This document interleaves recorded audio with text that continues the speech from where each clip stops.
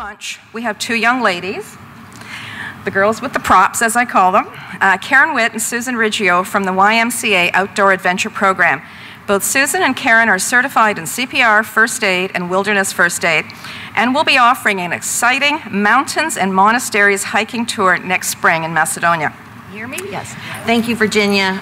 We're very excited to be here, and I'm Karen Witt. This is Susan Riggio. We'll just do a brief introduction.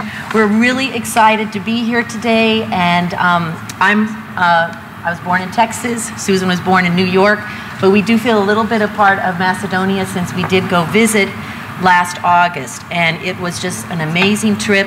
We have Macedonian friends now, Alexander, and many other people here that we've met since we've been here last night, Virginia and the panel. And just to expand a little bit on Philip's presentation and Doug's, a little background on Susan and I and how we fit into the Macedonia tourism. Susan and I both work at the Somerset Hills YMCA. Bob is our CEO and friend, and he also invited Susan and I to experience and travel to Macedonia. We lead weekly outdoor adventure programs at the YMCA in Basking Ridge, New Jersey, and it encompasses hiking, biking, kayaking, anything that gets people outside.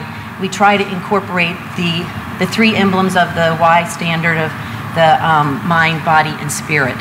And a lot of that you can get by being outside.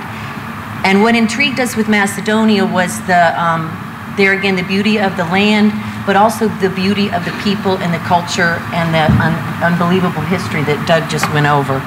And so that's about, I guess, all in the background. And just to let you know that we do appreciate you getting up early, and because we know quite a few of you were out late last night. So we just I'm going to spread a little cheer here. Each person, and the little kisses represent She's too fun. Is she too fun? My husband had you guys pegged just from your picture. Oh, the little kisses represent the mountains and the monasteries of Macedonia. Are you done? Yeah. Okay. We got to give some to the panel too, I think. We'll get you guys some in a minute. Everybody can. We don't need to talk. And then also just a note, and then Susan will get us started on our journey. Mother Teresa is very near and dear to our hearts. We know she's a wonderful lady from your country and born there.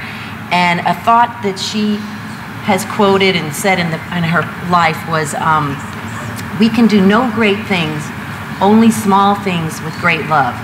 And we really feel like this seems like a small thing, but we receive so much love from the people that we are excited to share it with you and friends to come join us on the hiking trip.